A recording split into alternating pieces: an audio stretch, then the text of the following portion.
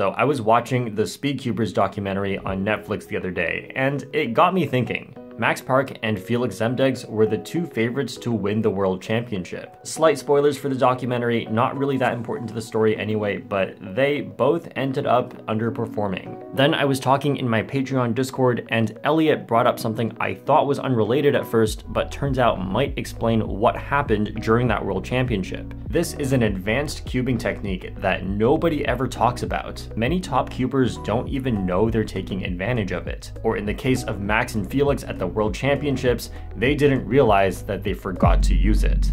If we think about what exactly speed cubing is, the goal is to solve the cube with the smallest possible number on the timer, and almost all the optimizations come from what we do on the cube. But we never talk about the other part of it. How can we just make the timer show a lower number? And I don't mean having a faulty timer that's going at the wrong speed. No, we're talking about having a normal functioning timer display a lower time at the end because time itself is passing slower.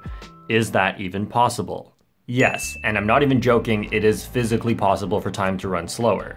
Let me explain. We feel like time is constant, it's the same for everyone all the time, but it is actually not. And that was discovered by Albert Einstein, who showed that it's actually the speed of light, which is always the same, and the speed of time can actually change. I won't go too in-depth because this is not a science channel, but I'll give you a quick example. Say you're in a rocket ship going near the speed of light. If I see a light beam right next to you, then it should be going at about the same speed, just slightly faster. But that's just what I see from Earth. For you, light has to move away from you at the speed of light. It's literally the law of physics. So it seems like the light is a different distance from the rocket depending on where you're looking from. But we can actually resolve this by saying that in the rocket ship, less time has passed. That's why the light beam has not moved that far yet.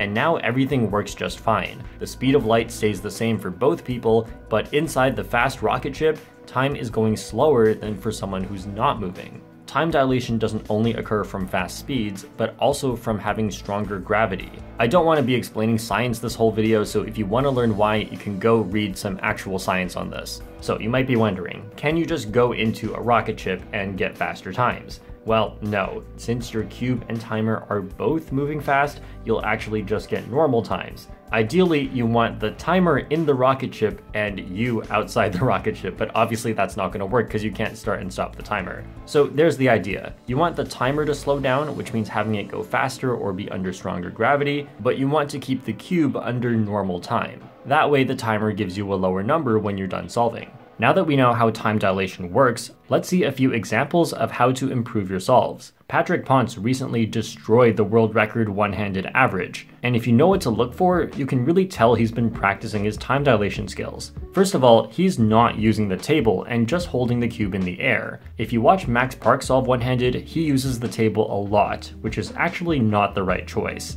Max has to move the cube up and down between the table a lot. Moving the cube less keeps it at a lower speed and therefore lower time dilation, which is what you want for the cube. Another thing Patrick does right is keeping his other hand on the timer. Keeping it on the timer allows your slight body movements to transfer it into the timer, and when the timer moves more, it counts as being at a higher speed and therefore your timer slows down. Now let's see how time dilation through gravity can help us. And how the time dilation works here is the closer you are to a massive object such as the Earth, then the stronger the gravity becomes and the more time dilation you experience.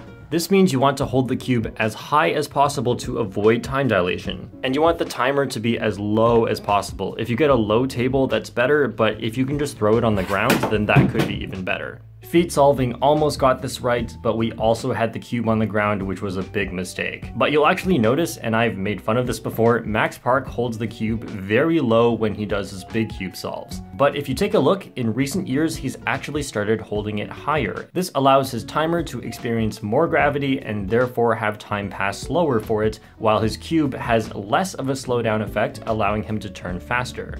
And that has given him better records. And in the next few years, I hope to see Max Park standing up with the cube over his head. The effect of time dilation on cubing is not super well known, so I may be missing tips here. If you can think of any other ways time dilation can help in your solves, then let me know in the comments. But now we have to talk about something a bit more serious, and that is the inherent unfairness of time dilation. Here is a heat map of where all the best cubers in the United States live. Now, you may notice some similarities with the elevation heat map of the United States. Wherever the elevation is lower, there seems to be more top cubers. Why is this? Well, you can explain it with time dilation. Now, if you're just doing one solve with stronger gravity, well, your cube and timer are both under stronger gravity, so they both have the same amount of time dilation and it doesn't even matter. So this isn't about individual solves, this is about the people that live there. If you live in a place with stronger gravity, then time goes slower for you, which means you age slower.